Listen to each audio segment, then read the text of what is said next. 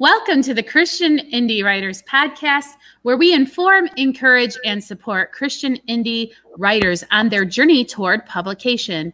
My name is Jamie Hirschberger. I write short fiction under the pen name J.R. Nichols. I'm Jennifer Carl Tong, and I write historical Christian romance. I'm Christina Catane, and I write in multiple genres, including Christian dystopian fiction. I'm Rhonda Hagerman, and I write fiction and nonfiction. Well, happy Friday, everybody. And I'm so happy for the little theme music that we've added to the podcast recently, because it really helps me realize, oh no, we're going live, and all of the weird stuff we're separately doing can come to an end and we can kind of focus. Today's been a little wackadoodle already, hasn't it, ladies? Yes. So we're going to thank you, first of all, everybody who's watching on YouTube right now live, as well as on, I'm sorry, I've lost my outline. Jen even typed in there all of the places you can find us. Jen, do you want to tell our listeners where else they can find us besides YouTube? Oh, any place that podcasts are found. On Apple Podcasts, on Spotify, on Pandora. We are also on Google Podcasts. We're everywhere that podcasts are found. Yeah, so I would like to ask a personal favor. If you love what we do here, if you look forward to joining us every Friday, spread the word, because frankly, your friends are our audience. We seek to offer encouragement and support to writers on the journey toward publication, and we are trying to grow. And we think that the great way to do that would be to have some recommendations. So go and leave us a review anywhere you hear us or see us, and also tell your friends. Every episode, we go around the virtual table and say, what's up to everybody, find out what's going on in their personal life. So what's up with you today, Jen? I was so hoping you didn't pick me first. You had a look. I wasn't sure. First of all, I want to share. No, Shell says, I love that I'm not the only one who uses the word wackadoodle. Did I say wackadoodle? Yep. You did. Oh, no. I don't know. We might need one of those like filter button things if I'm saying stuff and not remembering like only 2 minutes later. It's just kind of fitting for what the precast, right? Like, oh, my word. We were crazy today. Something really funny was said, or at least it struck me as funny before we started, and I was like laughing through the whole introduction, like those kind of laughs where I just can't stop, and then people forget why I'm even laughing, and that makes me laugh even harder. So my my what's up today is that I don't know, I'm not prepared for this.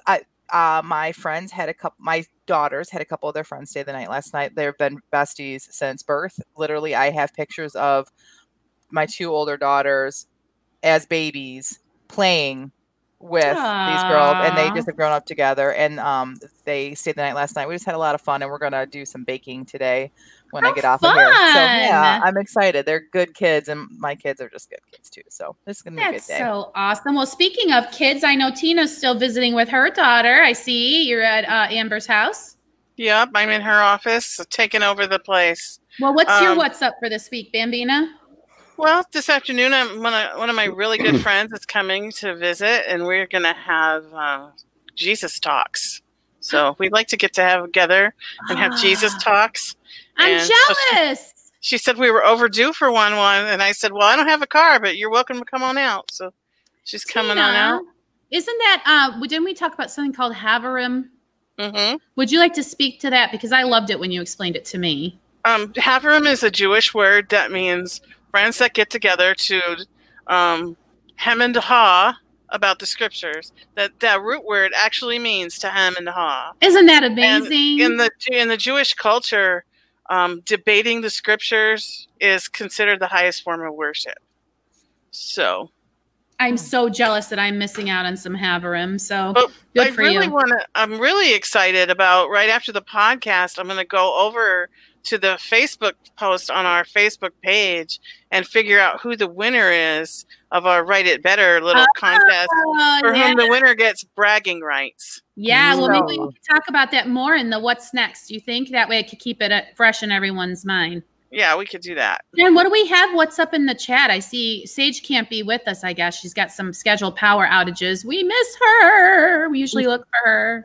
Right. Before we go on to the everybody's what's up, I just want to introduce, we got a new chatter. Brian Crowther says, I'm Brian and I like pasta. Hi, Brian. Hi, Brian. Oh, I like Brian. Yeah, so Brian is one of our listeners that hangs out over at Facebook's. Brian, as you see me sharing things from people, most of the people that I'm going to be sharing from that you're going to see on the screen here are over on YouTube chatting. So you could go over there and meet them, or you can just meet them this way too. Robin says, my what's up? Writing, beta reading, proofreading for a charity anthology about cats. I hate cats. Why am I reading 50 stories about cats? Oh, Robin. Oh, I'm so sorry. Oh. I guess Robin and I can't be friends. It's for charity, Robin. You're doing it for charity, so give yourself a little pat on the charity doing back there. Good for you. All right. Is that it from the chat there, Jen? We should find out what's up with me then, I guess. Yep. I just got to say thanks, Shell. Shell went over to Facebook, even though she was already chatting in YouTube, to say hi to Brian. So I love our community. Nice. Love you guys. Yeah, I know. We get so much good info in there. All right. So I decided to write down my what's up this week so I wouldn't forget, because I always feel like what's up's kind of like show and tell. When I was really little, I got excited about show and tell, but then I forget when we have podcast day. You would think I would be excited, but I always somehow forget to prepare. So last week I went and wrote down that I wanted to share for show and tell that I finally looked up what burnt sienna is, because when I was a kid, I would look at a crayon and I would say, burnt sienna. And I liked the color. The color wasn't brown and the color wasn't orange, but I liked it. And I never knew what that was. So sienna is an earth pigment containing iron oxide and manganese outside. In its natural state, it is yellowish brown and is called raw sienna. When heated, it becomes reddish brown and becomes burnt sienna. And that is my what's up for this week. I don't know, like these things that I've wondered my whole life. Why would I not look it up now that I have Google? When I was a kid and curious, how would I find that out? Encyclopedia. Like that's going to tell you burnt sienna. Yeah, there's going to be an entry. Will there be an entry for burnt sienna in the encyclopedia? Yes. There is? Yeah. Well, my friend down the street had her parents had a set of encyclopedias, and I thought they were so rich. I wish I had a set. Oh, Sage is on. She says she's drowning in client work and doing all the YouTube things. Yeah. Oh, we have someone. We have Gina T here today. Gina T. I don't see that one yet. Let's do Maria's and then I'll look for Gina T. So Maria's what's up says carrying on editing, done 12 pages this week. Yay. Wow, good for you. Progress at last. Also been doing more on Twitter. Good. And trying to edit my website. We're trying to up our social media too. So yeah, Maria, I've noticed you on social media. Good job. I've seen you commenting and liking and posting. I've noticed. So if I'm seeing you, people who are following you who haven't seen you in a while are noticing. Good job. That is good job. Shell says her what's up is writing every day and trying to get some traction on a new short story. Ooh. Awesome. Let's see. Barbie says difference between the siennas and the umbers. Basically, one is warm, the other is cool. I gotta admit, I thought sienna was like wood. I thought when I was coloring with burnt sienna that it was some kind of a wood that was burnt, right? Because it was brown. So to even learn that it was like a pigment, like just actually a color or whatever. Anyway, I thought that was interesting. Thanks, Barb, for looking at my starfish. Piper's driving, but she stopped to be able to chat with us. Piper, you win the best fan of the week. She wins. She wins. She says driving stopped to add in here DIY kitchen project this weekend and like 3,000 words written this week so far. Wow, that's awesome. We need to send her a certificate. Yeah. Fan of the week. Yes. Maybe I'll make something up and I'll put it on social media and tag her in it. Fan of the week. Awesome. Best fan who does not text and drive. And you should have her comment in the in whatever it is. That's awesome. Well, we really appreciate you guys keeping up and spreading the word about what we're doing over here and joining us. Oh, Gina T. Hello. Hi, Gina. Do we know Gina T? I think we do. So anyway, she's obviously not using her full name, so we won't either. Okay, so anyhow, moving on to our topic du jour. Last week, you may recall, we got into describing characters' physical description. Can you say something else about a person besides what color their hair is or how tall they are, whatever? We talked all about that. So this week, we're doing part 2 of this series, and we're going to talk about physical locations and describing those in your writing. Who I picked on Jen last time, so someone else, maybe Rhonda or Tina. Why do we want to consider physical descriptions of locales? Rhonda, how about you? Well, you know that I'm going to discuss mysteries. So, really, in a mystery story, your setting can be a character. You know, if you think of some Edgar Allan Poe stories, you know, he has a house as a character, and it is a, you know, it's definitely a story that keeps you gripped. So the description can really change the mood or direct the mood of the story. That's a very good point. So it can set like an eerie tone, or like a bright and sunny day would make your, like the reader would feel maybe more positive if they were reading about a bright and sunny day, you're saying? Yes. And then something else, when you're describing the description, you may or may not gloss, well, you probably should, while you're describing it, gloss over a clue, because you need to make sure the clues start in the beginning of the story. So most of the descriptions in the beginning of the story. So if there's a clue that can be left in those descriptions, then you need to include those for continuity for the book. Well, I never thought about that in the context of mystery, Rhonda. You made some really excellent points. How about you other ladies? Why is describing setting important in other genres? Tina, I'm sure in what you write, setting is very important. Physical description of the scenery. Yeah, in my book that I'm about to publish soon, setting is also like a character. And I was trying to think, what character would I say that my setting is? And I think it's like the sidekick, because sometimes it's very helpful and your best friend and where you feel at home, and sometimes it's your worst enemy. Yeah. Or ends up helping the enemy by accident. Right. Like, you know, that's what I'm saying. Yeah. So I don't know exactly what character it would be, but it is definitely like a character in my book, and it's important. And like Rhonda said, it sets the mood. It sets the pacing, because if there's something, you know, if there's an avalanche and your character's running from an avalanche, then that is going to set the pacing of the story too. So.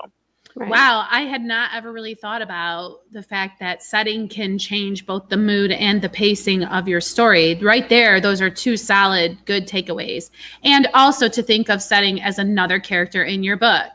Okay, well, we can move on about talking about why it's important. Unless, Jen, would you like to discuss it? I mean, you're writing historical romance, so setting's going to be important if you're writing historical, I would imagine. Yeah, I mean, like, I was just going to ask you guys if you all agree that it was probably just like last week, we talked about how physical description is genre specific. Like for me as a romance writer, physical description is way more important than other genres. But I would say that I don't know that setting is as important to my genre as it is, for sure not as important as it is to mystery. But I don't know that it's as important, because I could have two characters fall in love at a baseball game as easy, and I could take the same characters in the same storyline and I could put them at a farm out in the middle of the country, and it would be the same story. But I think that I still have to have setting, right? Otherwise it doesn't feel authentic. Like, you want people to feel like they're there. It seems like with romance and perhaps general fiction, the setting then would be more like a seasoning to the story, as opposed to like a major player or a whole nother character. So like in romance, you would use sprinklings of the setting to flavor the book in a certain way. So why is it a baseball romance? Well, because you use baseball descriptive, you know what I'm saying, to like season the book. So the setting acts more of an enhancement as opposed to a vital, pivotal part of the book. Rhonda, what were you going to say? You had your hand up. Something similar to what Jamie just said, but in romance. Okay, so physical description for the characters obviously, you know, you want to fall in love with them too. But in your historical romance, if I've got 2 books here, contemporary and historical, I'm going to say, well, my historical romance, I'm going to enjoy more because I know it's going to talk about historical things, and the setting is going to be something I want to, you know, I want to put myself in right now. So, right. People watch Little House on the Prairie for a reason. Right. I'm not, yeah. And I want to make it clear. I'm not saying that setting isn't important for what I do. I'm just trying to say that with your genre, every genre is going to look at it differently. Sure. And so like mystery, it is part of the story for sure. For me, setting is important for historical accuracy. And for, if it's a plot point, often the setting will be part of a plot point, and often to set the mood, like we talked about earlier. Like I use setting to set the mood a lot. Like in my book that Jamie's editing right now, when my main character steps out of the train the first time, like I talk about, which just very quickly, but everything is gray. Like there's no white paint anymore, and everything just feels gray. And that's kind of like the setting, the feeling of this town that I was trying to set up. So yeah, so it's important. I'm just saying it's not every genre. It's going to be have a different level of importance. I like what Brian Carruthers said in the chat. He says you can't have a scary murder tool shed without describing it fully. Right. She's got a point. That's a fact. Oh, well, and then I see our fantasy writers. Oh, what does it say here? Gina says if Hallmark can do it anywhere, you can do it anywhere. That's true. I feel like our fantasy writers are chiming in, sort of saying that there's a lot of attention that you need to pay if you're writing a fantasy world. I can imagine they want to know what that Shire looks like, or whatever. They want you to paint for them a beautiful picture of a scene that they can see in their mind, I believe. Would you guys agree that if you're doing fantasy, it's going to be majorly important? Yes. Yes, especially if you have some crazy world that doesn't look like ours. You want your reader to know what it looks like. So sci-fi also, you may have to pay more attention.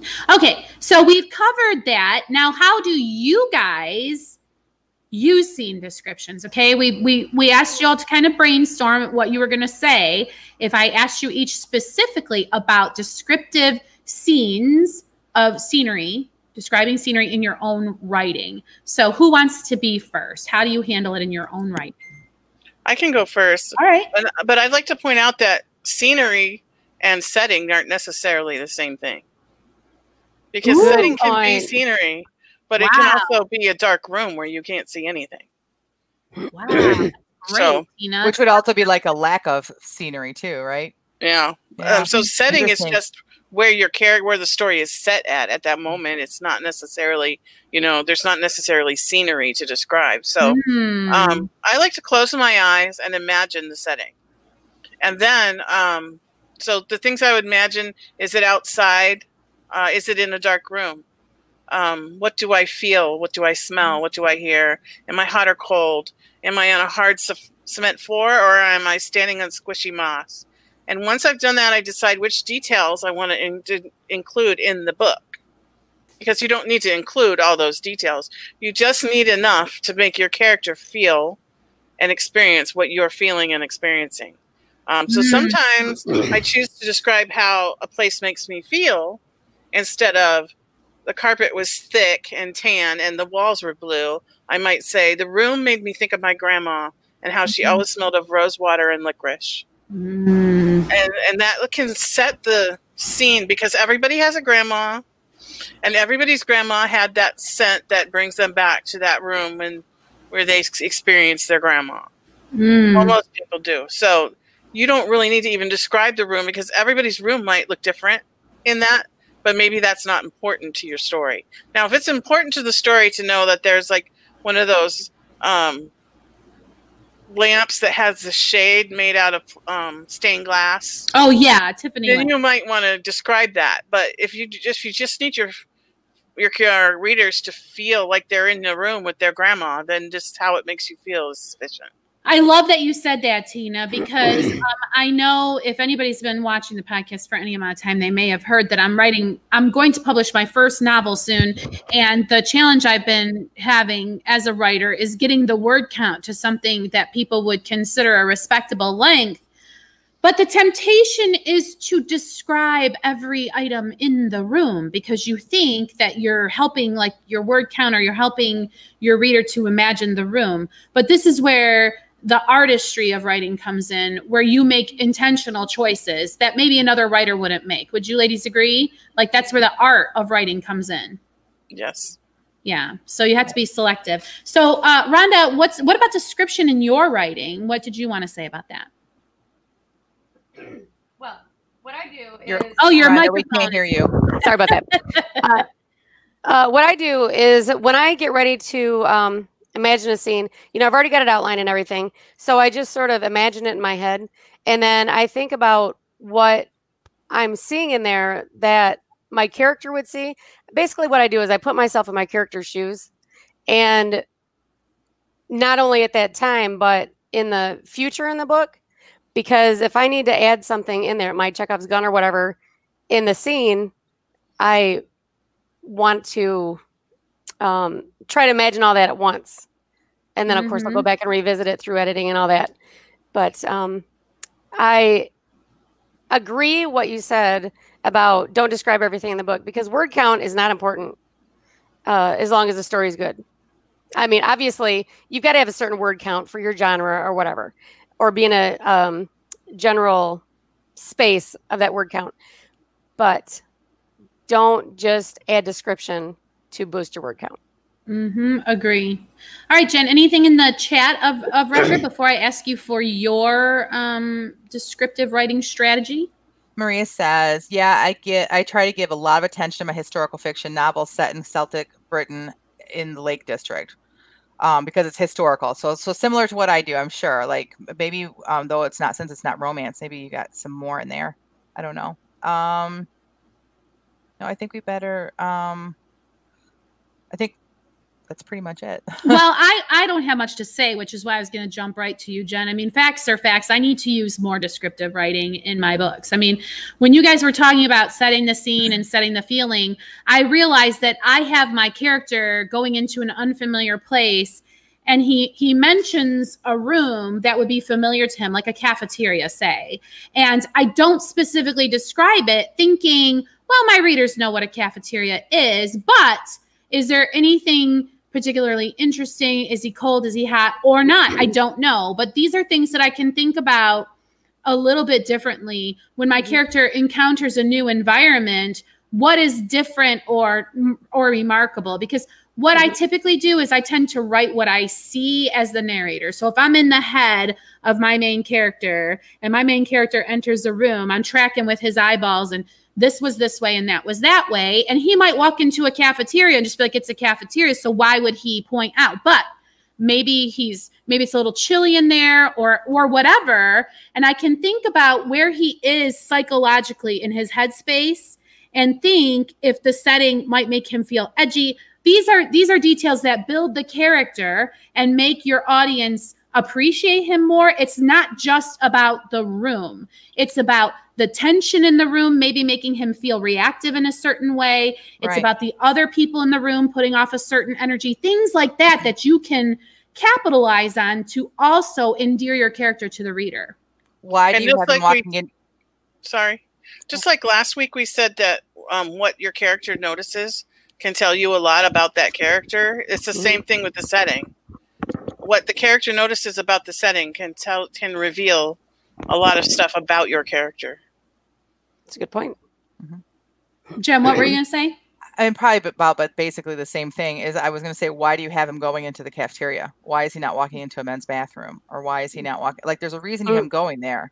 So what I do, like, I hyper focus on one or two things. I try to. And so, but the things I focus on, I make them count. I try to make them count in that chapter. So if I'm going to talk about, and you'll see in my sprint coming up, the setting sun, it's not just because it's on a setting. Like, why? Like, what is this? How is this moving my story forward? How is this going to give me insight into my character? So the same thing with your character. He's walking in this cafeteria. You could have him walk into anywhere. So there's a reason why. So is it the clanking? Is it symbolic of something in the story? Like you said, is it because he's nervous? Does he have to go there for a reason? Well, if that is, then you find something in that room that will help us feel like we're there. That's the whole point, is you want your reader to feel like they are in that setting. Otherwise, we would never have to describe setting. We would just let them always pretend that the whole thing is happening in their living room, right? Yeah. So who I want to hear from is any of y'all either live in the chat or on the podcast with me in the virtual room. What in the world about you people who have to edit down your book because you can't stop describing? Like, see, I've never been this person. I've always been the person where I write a short story and I would love to be a novelist, but I've got to figure out how to make more words. I run into people all the time who have like 200,000 word epics that they're trying to like whittle down. Do we have any advice for people who just can't seem to figure out the sweet spot between overdoing it and actually putting in things that people will care about? You guys got any advice for those people? I mean, have you ever been there to where your work, is just too long, and maybe if you chopped out some description that would help? I think if you can't see it, maybe it's time for an editor.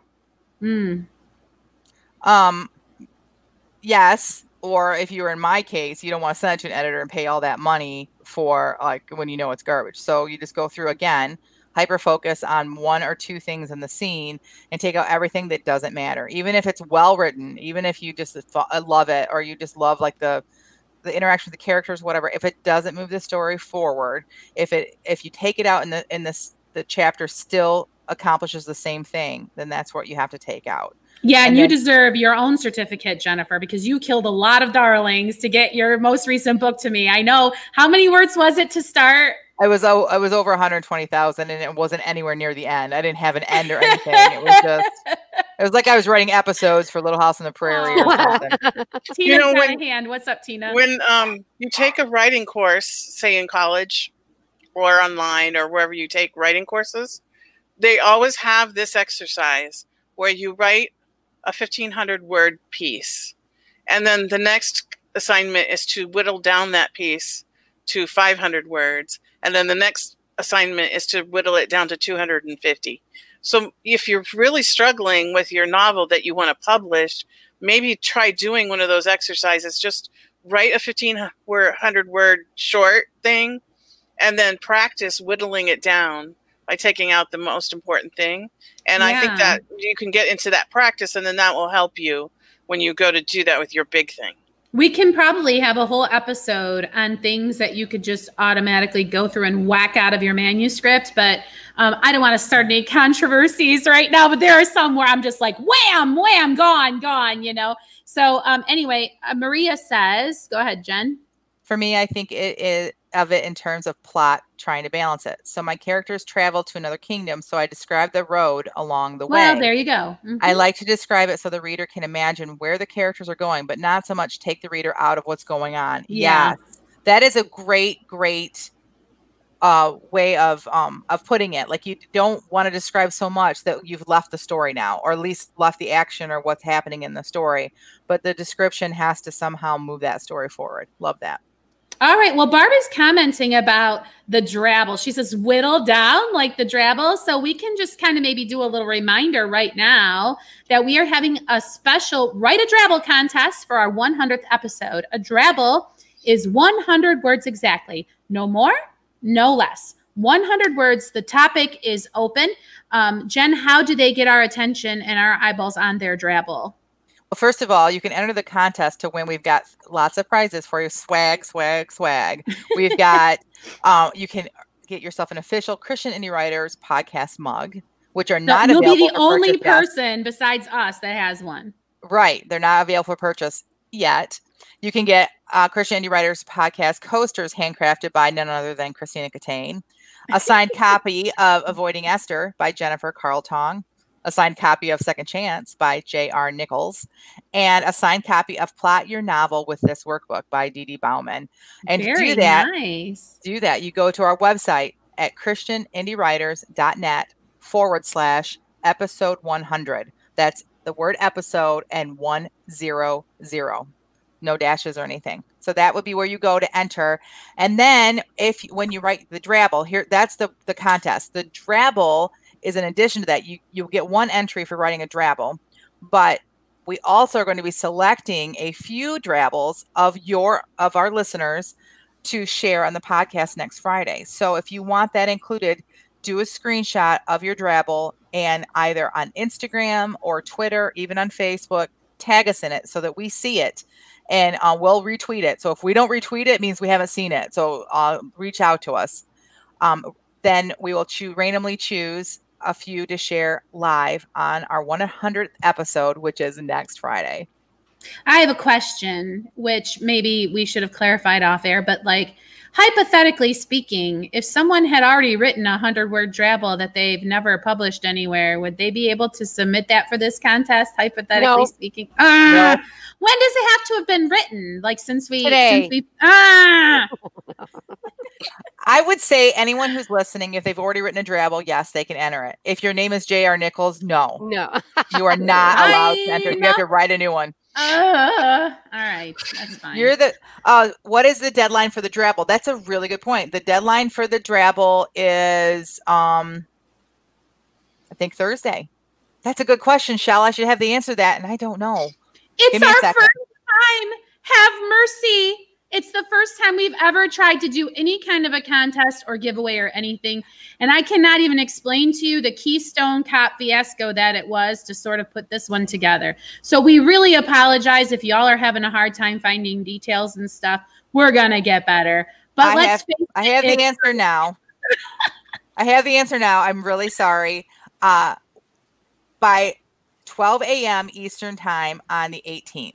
Which is next Tuesday. That gives us time to write our own. So the whole contest ends then. So you want to enter to get this great swag opportunity from none other than the Christian Indie Writers Podcast. Swag that's not available anywhere else. What time is the deadline? 12 a.m.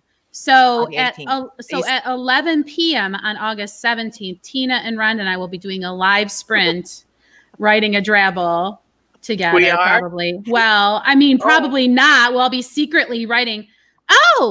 Gigi says she already submitted a Drabble. Yes. I can't wait to see it. Yes, I haven't seen it. We've had a few of them already submitted. I'd love for you. Is that good? It's good for it's for the entry. We would like you to tweet it or something so that we can share it with the world and help support your social media as well. But listen, guys, help us help you. I mean, we're doing this stuff to encourage you to put things on your own social media platform. Like, okay, if you want to be a writer and you want to be an indie writer and you want to sell books, you have to have a social media platform. So why not put this Drabble on there? You have to start, especially if you've just finished a book and you're going to be publishing soon. Start building that platform with this work you're already doing anyway. Keep it organic by farming from your other social media sources. That's an inside joke if you have been going to our newsletter chat on Tuesdays, but Brian asked, did you get mine? Okay, Brian, I saw that you put it as a comment onto, I think it was one of our lives on Facebook. I need it as something separate. So if you go to 100 or episode 100, christianindie-writers.net/episode 100, you can also copy and paste it into that where that's an option. If not, then if you could do a screenshot and send it to us, that would be helpful as well. So, but I will try to remember. If you don't do those, I will still try to remember that you did enter one. I'll try to, but it's hard. Yeah, I mean, if it's not in our feed in a regular way, like if it's not coming in one of those ways, it's hard for us to keep track of everything. So I will try though. Yeah, because there's a whole lot coming at us. But we do appreciate you guys, and we wanted to give back to you all in some kind of a way. And this is our little homemade contest, and we really appreciate your grace and patience with it because we're not fancy. We only have the skills that we have, and so we really appreciate you, and we hope that it'll inspire you to write something super fun. I mean, 100-word contest, what a puzzle, what a challenge. Like a Sudoku, only better. Okay, so now we're going to talk about, the feeding of the backs. Yay! Like my favorite part of the day. So Jennifer, I always pick you to go first. So what we do is we set a timer for 15 minutes, and then we read the pieces live on the air without any editing beforehand. Are you okay, Jen, to go? I'm good.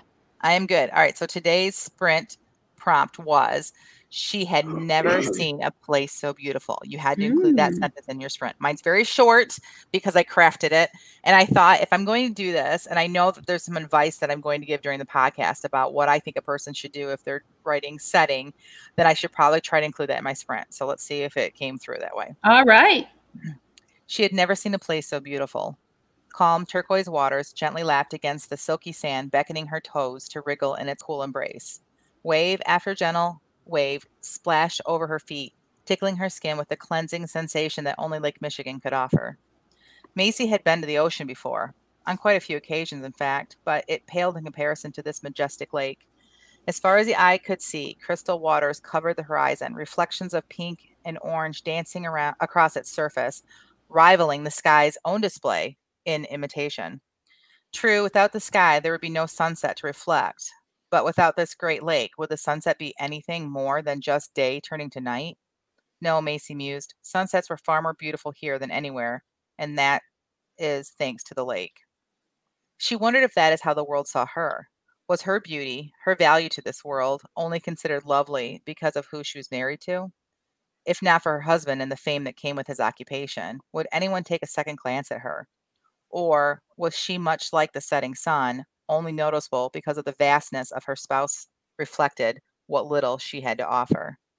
Macy curled her toes in the sand and watched the water sun continue its departure. Ooh, she's really got some stuff going on. Very good. Excellent description of Lake Michigan. That was really great. Thanks. So beautiful there. If you guys like, it's beautiful. I can feel the water on my feet and my ankles. Yep. I love that part. Thanks. So I really liked how you showed us how the setting related to her, to the character too, and not just the setting. Absolutely, yeah. Right, because I feel that's important in what kind of work I do. Like the setting there needs to be a purpose for it.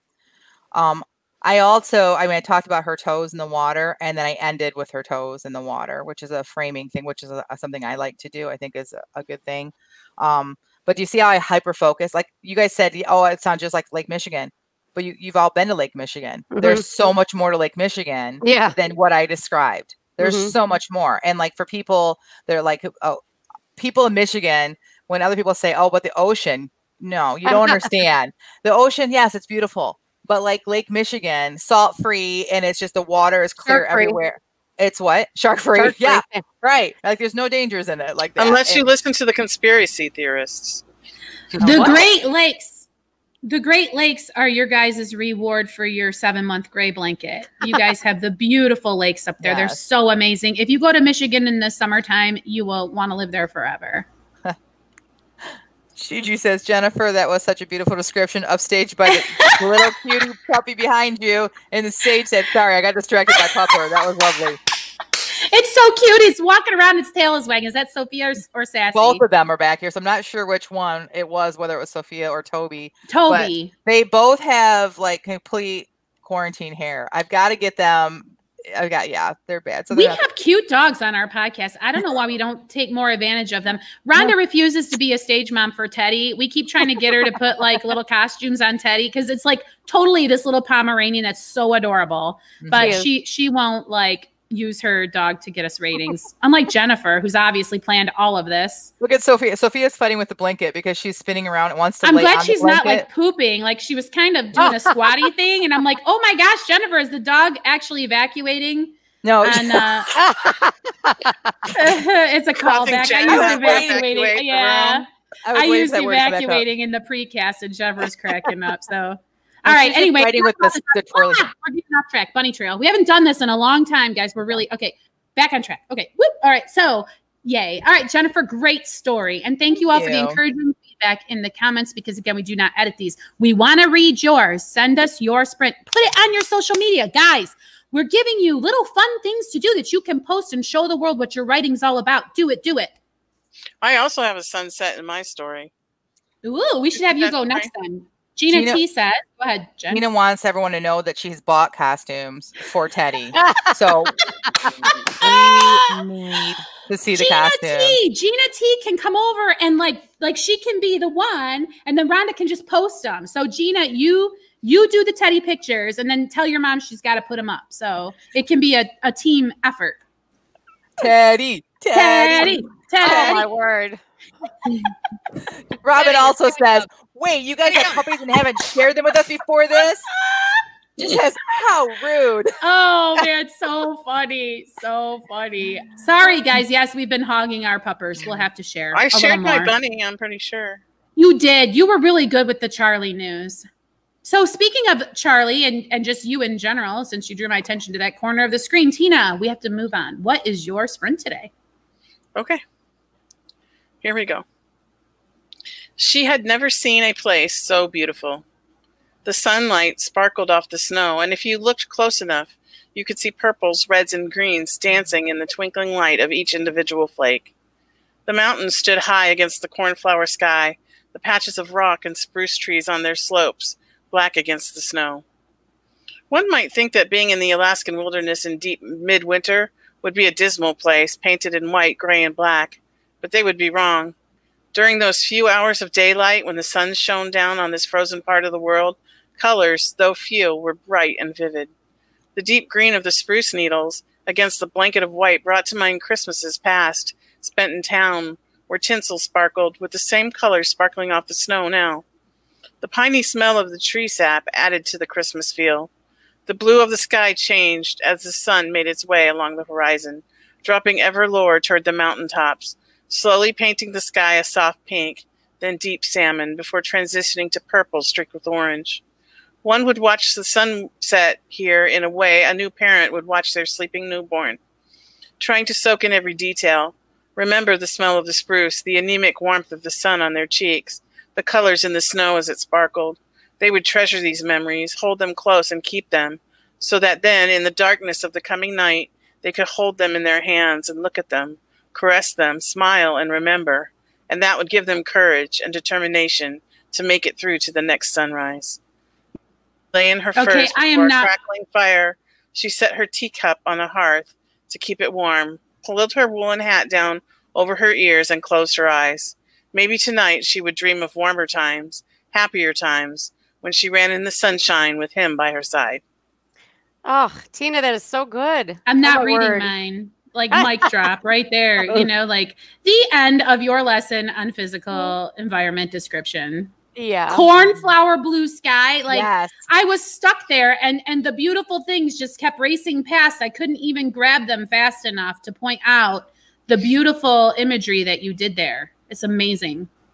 And I love how, people always think, oh, snow is white. Snow is not white. Like the way you described it is exactly how I see snow. I mean, yes, it's white, but like that's just the base color of it, right? And you just Barb grabbed anemic warmth. And sorry, but that was one of the ones. I'm sorry to interrupt you, Jennifer, but when I saw in the chat, I was like, yeah, the anemic warmth of the sun. So good.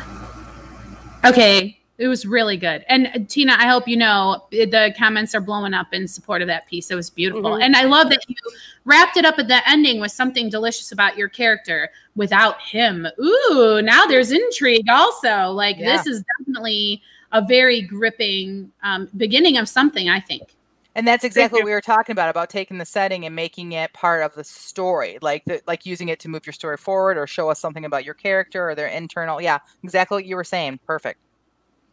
All right, Rhonda, I'll go next. I really feel like I failed. Well, I straight up said to you all, I need to use more descriptive, like scenery stuff. And to be quite honest, being as I was typing this live, whoever was watching, I wasn't really thinking about anything but making sure that I was actually typing. So I sort of didn't do a very descriptive thing, but maybe you guys will like it anyway for the sake of the story. Look, I wrote today, right? I can say I wrote today. Amen. All right. Katerina turned the ring over in her hand. It was the last thing her grandmother had given her before leaving for the new world, a world Katerina now believed she would never see with her own eyes, large and brown like her Nana's. She slipped the ring onto her finger, and the stone swung to hang like a swinging peach on a skinny branch. It would be years before she would be able to wear it, she knew, but all good things came in their time, Nana always said. Rena, lunch! Her mother had finished the chores early. She would be in a good mood. Katerina slipped the ring back into its black velvet box and tucked it into her apron pocket. "Tell me about Nana," she said when she'd grown tired of pushing her SpaghettiOs around in the bowl, and they'd started to remind her of the secret she had stashed beneath the table. Her mother grumbled, as she always did, about not having time to sit and chew fat, but perched, as she always did, on the cracked yellow vinyl of her combination step stool and bar chair, removed her kerchief and shook out her hair with one of her large, capable hands. "Your grandmother is dead to me," she said, in a tone that was supposed to let Katerina know she did not care one bit. But Katerina knew she cared. She cared about Nana's ring. "She had to go, Mama. She took a trip with Grandpop there, to a place called Kentucky. She said she had never seen a place so beautiful." "You know where is a more beautiful place?" Mama snapped her kerchief. "The most beautiful place is where your family is." She was off then about Grandma's obligations to the family, the vacuum she had left in the community. But she never said a word about any of Grandma's dreams. I went to my room and pulled out the little velvet box out of my pocket. I squeezed it as hard as I could and prayed that Grandma was thinking of me, perhaps while plucking something exotic from the skinny, gnarled branch of a Kentucky fruit tree. Aw, Grandma's dreams. That was so good. It was very, very good. There was enough description there for me. Great. I'm pretty sure my grandma had that same chair. I see what you're saying about that you didn't really follow the rules, or like you didn't really do but it's beautiful writing. Like, well, thank you. is, I appreciate it. Like, absolutely gorgeous. So, like, and if that was, is it part of a story, or you just came up with that? Like, that's not something you're going to use? Marcus said, go blah. Yeah. Gotcha. Love it. So how did, when you were writing, were you saying, oh no, I need to add more setting in here? Or how did that factor in while you were writing? It didn't, because I was like, oh my gosh, people are watching. So I had to just write. Do you know what I mean? Like, it was an added element to you have 20 minutes to produce something, you know? So I totally forgot that the assignment was like, focus on the physical setting. You know what I mean? I just took the prompt and got inspired by it. So. Okay, so let's pretend, only because for like learning purposes, if this was something you were going to keep, but you knew you had to follow the rules, what would you go back and would there be something you would tweak in order to add more setting? Well, what I would do now, going back as an editor, if the person was telling me they wish that there was more description, I probably would focus on that stone and more about a peach and more, I would kind of be more like groves and wavy trees and what she would imagine Kentucky would be like. Do you know what I mean? Yeah. To kind of make it more, because the story is about the ring, but it's about peaches have stones. You know what I mean? That's why I thought of a peach. I don't know. Yeah. So it's kind of all very thematic that way for me. So I would go more into that kind of descriptive language. You know what I was thinking about for you, but this is not scenery, but it was like what we talked about last week. Like if you were to you mentioned the large but capable hands of her mother, right? Mm-hmm. And her mother is talking about her grandma's responsibility and like that. And you could like really focus on her mom's hands and the wrinkles and the dryness, because in what she's doing with it, because that's responsibility. In contrast to what she's saying that the grandmother is doing. Do you know what I'm saying? It's so funny you said that, because I stopped. If you watch the sprint, I stopped when I talked about the mother's hands, because I almost made them small. But then I realized that her hands were small, which made her different than her mother. And sometimes mothers and daughters have problems because of their differences. So I thought it would be important that mother's hands would be different than hers. So I'm so glad you recognize that would be a place, because I did want to say about the wrinkles because when I was a little girl, I told my mother I loved the wrinkles in her hands, and she thought that was so special, because to me, it was like, those hands are my mama's hands. You know what I mean? Yeah. So anyway, I'm really excited when people catch something in what I write. Thanks. I'm getting all goosebumpy on this too, because like you think about it, it's like that. It's such a contrast. That would be a way for you to show that this woman is all about responsibility and taking care of business without saying, well, my mom's always about responsibility and taking care. The character doesn't have to say that. She focuses on the hands. And so, but it's a SpaghettiO lunch. I bet grandma wouldn't have made a SpaghettiO lunch. Just saying. Oh, yeah. Just saying. Stephanie said, wow, Jamie, I could visualize the scene. How do you guys come up with these wonderful ideas? Something happens when the timer says go. Practice. Yeah. Set the timer and just do it, and you'll be surprised what comes out. Shell says so much story packed into such a brief sprint. Sorry, go ahead, Tina. If you go back and look at our ones when we first started, like you can see the progression. The more we do it, the more naturally it comes. Mm-hmm. Barb says, Jamie, you can't force what's not you. Sparse description is fine as long as you don't add more later that will destroy the reader's vision. I agree with that. Like, I think that you need to be the writer that you are, but then when you find that there is an area that you're weak in, you can always go back and again, practice, right? We can practice being better about description. So, right. And those things that we were talking about, the hands, the peach, the stone, are things only I see in the piece. Do you understand? So you have to do that work yourself, writer. You can't hand your piece to someone else and have someone else tell you what is important to the piece. You can't. It's your work. It's your art. Like, that is what people don't understand. An editor can only give you a suggestion. It can be something like XYZ, but you have to go in and put the old, plain Jane spin, whoever you are, on your work. And if the peach stone, if that's important, then that's where you want to settle. That's where you want to stop for a moment and focus on that, hyper focus, like I said earlier. So good stuff, Jamie, as always. Well, thanks. All right. Well, we got Rhonda down in this corner. People keep saying Teddy in the chat. I know. Are you petting the dog? Is Teddy making appearances? Okay. Well, after you guys read yours, I realized I needed any bonus that I could possibly get. So Teddy is my co-reader. And yes, she's been in my lap for like 3 minutes and I've been 100% distracted. So that's why she's not in my lap. Aww. When I do the podcast. Right, Teddy? Aw. Okay, Rhonda. See, already you're like. I say that you read your story in the voice you just spoke to Teddy with. Yes. Not really. Go ahead. No. Okay. All right. I didn't quite get into the description I wanted to, but I mean, it was a good exercise for me. The tour bus lumbered along the steep inclines. The passengers were all caught up in their own rendition of 99 bottles, where they replaced the word beer with whatever unusual thing they saw, most recently being a herd of cows with, from Becky's experience, unusually long red hair. 99 hairy cows on the wall. Barney, the tour guide, prompted the group to start again with his exaggerated swinging arm motions, and being good sports, they all joined in. Becky looked out the window as she mouthed along to the words. It was hard to concentrate on the silly song with all this breathtaking countryside around her. She had never seen something so beautiful. The craggy hills looked like they were carpeted with a chartreuse low nap carpet with ribbons of thin white waterfalls decorating it. She peered at the tiny white dots halfway up the hills. Rocks? Snow? She gasped. No, she was witnessing her first real Scottish wildlife. The end. Wow. Fun. I love the chartreuse carpet with waterfalls.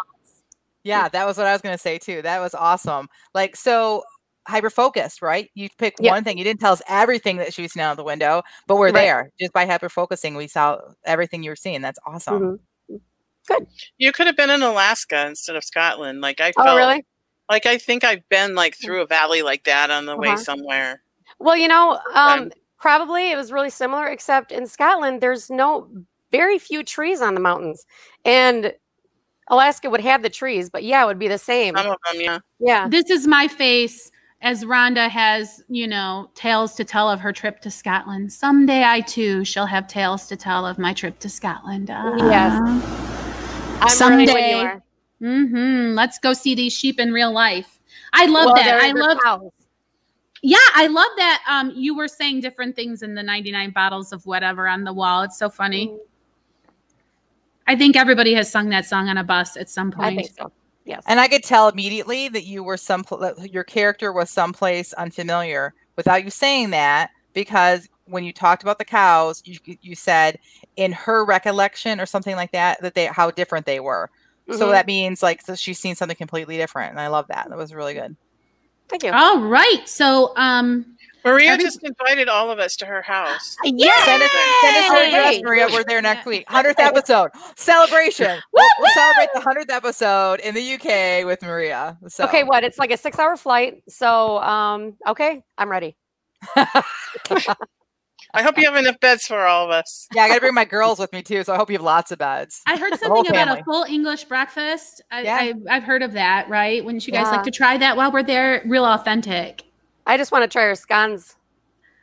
Just feed me. Just feed me when I show up. That's me. I'll eat anything. I love food. Just don't give me no mushy peas, okay, sis? She said, I said the UK, not specifically my house. Oh, Shell says, writing retreat. Funny you should say that, Shell, because we have been talking over the past year or so about the possibility of us hosting a writing retreat. So we'd love to hear what you guys think about that. And it's something we would love to do. What would you want? I mean, because that's really kind of what we, the four of us, do together or have done together, and it really makes a difference in the work that you're doing at that time. So let's just be honest, though. We need everybody to tell us exactly what they want it to be like, and then we just do whatever we're not too lazy to do, and that's what you guys will get. Not to be rude, but I mean, we can't help it. We're very busy. Do you know what I'm saying? So anything we put together is the very best we can do, and we're doing it because we want to meet you, not because we're fancy. Well, plus, we want to help, so it needs to be something that would be good. Plus, cheap. We want it to be cheap. That's what I was going to say. We are also very much against things that are overpriced. But when you look into doing a retreat, it would still be expensive. So that would be something too, that we would have to balance the quality of it with the cost too. So. Yeah, we want it to be worth it for you to travel, because a lot of you be traveling from far away. But anyway, that's a future plan. Yeah, I like the word inexpensive better than cheap. It's not going to be cheap. It's going to be inexpensive. It's going to be a bargain. It's going to be a bargain for the quality you get. That's what we want. That's what we would strive for. All right. Well, we are just about out of time for the podcast, but we still need to make one more trip around the virtual round table and talk about what's next. Okay. So we want to talk about your writing goals, your plans for the week, or if you're taking a break from writing to take care of your mental health or for some other reason, we want to hear about that too. What's next for you this week, Bambina? Well, I am on the last chapter of my yellow edits for my manuscript. Yay. So, the last chapter. Wow. There's a lot more of them in there than I thought, but I am confident that I will have that done by next week, and then go through and do kind of a quick edit kind of thing where you go through and, I put a lot of more stuff in there, so I'm going to have to look at it again, just to go through it quickly, and then it'll be ready for the proofreader. Tina, the way that you are writing lately, I just can't wait to see what you've done with these edits, because if you're writing the way that you're writing in that sprint earlier today, then they're all going to be everything I dreamed that they would be, and they're make your novel just be exceptional. I'm so excited to get my hands on this book. Well, I hope so. Also, I'm about to go over to our Facebook page and count the hearts on everybody's Write It Better. Ooh. So we're going to see who the winner is, and I will post an announcement on our Facebook page. So you guys want to all go over there and check it out. If I have not hearted yours, I will race over right away. I did not understand the rules, everybody, and I would like to heart everybody. So if I did not, that is why. I don't think I hearted my own. If you heart everybody's, then everybody will have the same score. I know. So we need non-participants to go over and vote too. Yes. And if there's a tie, then I'm going to break the tie by looking to see who most closely followed our advice from our last episode. Ooh. So number one thing that we said was that looking in the mirror was a cliche. So anybody that didn't put the mirror in their piece is going to have bonus points. Tina, we all love you, but you have been upstaged. I'm sorry, Rhonda. See, this is why we don't let Rhonda have the dog in her lap during the podcast, because that is completely unnecessary, but I guess necessary, because my little heart is just overflowing. Tina, yes. So you also posted a new entry into that contest, didn't you? Recently? Is there a new one up, or was that a dream? No, I'm going to do that today. Awesome. I'll do that later today and then I'll do one every Friday after the podcast, and it's going to be related to the podcast. So you're going to want to take notes maybe, because that's going to determine what you do. So. Ooh, very good. All right. How is Rhonda's week shaping up in Teddy's? Teddy's getting belly rubs, I guess, this week. Rhonda, you're muted, so we can't even hear you. Jen, do you want to hit the chat Yeah, let me hit the chat. So Maria says her what's next is that she's having a couple weeks off with the hubby. She's gonna probably miss the 100th episode because we are way visiting friends. Oh, that's okay. You can still enter the Drabble.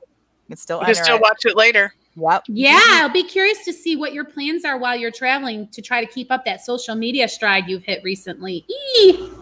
Gigi says, what's up? I finished my manuscript yesterday evening at 4:30. That's such a good feeling. Yeah, good for you, Gigi. That's such a huge one.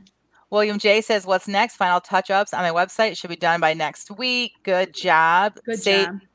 Sorry. Sage says, next week, all the work, all the play, none of the sleep. I hear you.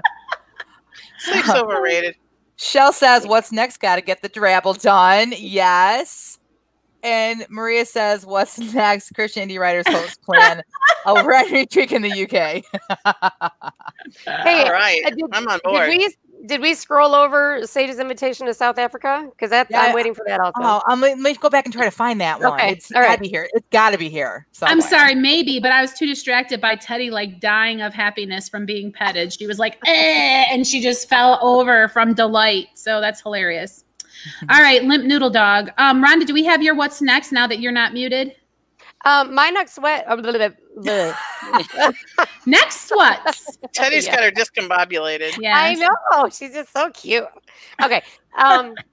My what's next is I am reorganizing my office. I've got some new furniture, and I am so excited to have everything in like an adult office. Yay. I can't wait. And I'm so excited. Of course, my writing and all that, but I'm so excited. As soon as I'm well, done put here. some pictures up on your Insta or something so we can see what you do for your office.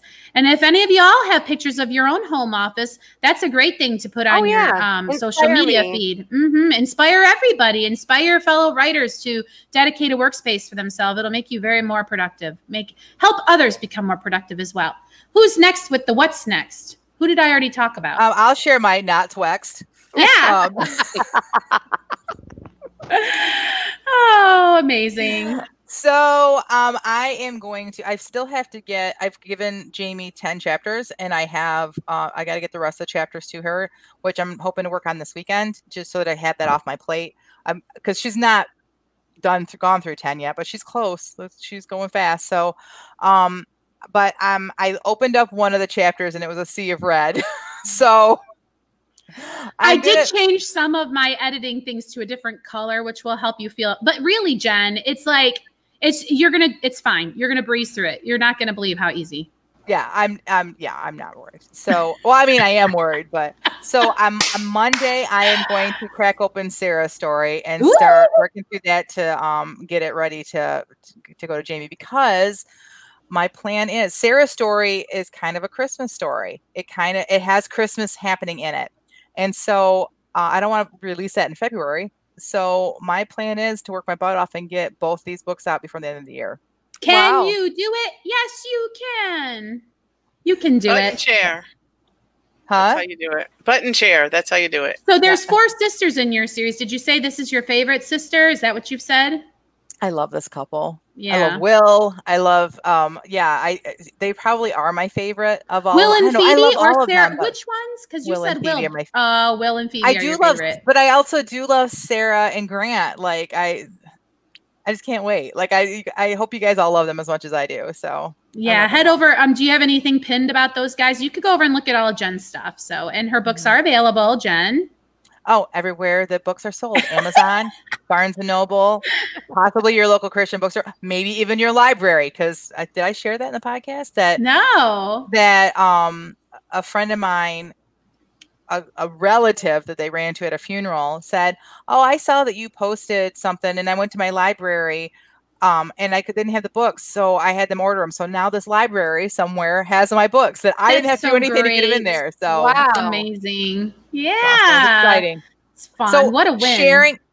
When sharing stuff, when you share stuff, it makes a difference, like on Facebook, whatever, because lots of people see it that you don't even think would maybe be possible. They would be interested in what you're writing or someone else is writing, but it makes a difference. So awesome. Well, what's next for you, Tina? I thought I already answered that. Oh, my bad. We just want to hear from you again. It's you. It's just you, Jamie. It's just me. I got all confused with next what's. But anyway, what's next for me is that I am going to keep writing my book. I have decided I am writing a novel. That is all that I have decided. I used to think I would publish it by my birthday. That's still my goal, but it's soft. It's a soft goal because when I made the goal, I did not realize what I was in for as far as editing. I think maybe now I can reach it because I've discussed just on this podcast. My problem is having enough story to sustain a novel, and I have that. So I have no qualms or concerns other than actually doing the work, which I've been doing. So I wrote a lot of words this week, and I'm going to write a lot more in the coming week. And I'm just very excited to be able to report, like Gigi, that I'm done and can move on. So that's my what's next. What else do we have in the chat? Anything, Jen? I'm sorry, I muted because my daughter is banging around cereal boxes here. I think we've got everything cleared up except for we've got some people talking about how much they love Christmas. So great. Piper's also writing Christmas in the story that she's working on right now. So yeah, lots of things going on for everybody. Lots of writing happening. That's exciting for us to see you guys actually getting your writing done. That's exciting. Yeah. Finished and doing editing. We're excited. Yeah, and if you all notice a taper off on the Twitter, I'm trying, but now I got edits that I'm doing. So I mean, I'm doing what I can, and we'll see. I mean, our metrics are great for our Twitter for the podcast, but I won't be as active as I have been. So I hope you don't miss my multiple twits. We're getting a lot of traction on Facebook now too. Great. It's really ramping up. And we're only doing the effort that we have, guys. We're not trying to get you guys to change your whole life and become only social media all the time. We're trying to show you that just a little bit of effort can really increase your exposure. All right. So are all hearts clear? Do we have anything else to discuss? All right. Well, in that case, this concludes this episode of the Christian Indie Writers Podcast. Until next time, may your pen be prolific, may your deadlines be met, and may all of your words honor Christ. Bye now.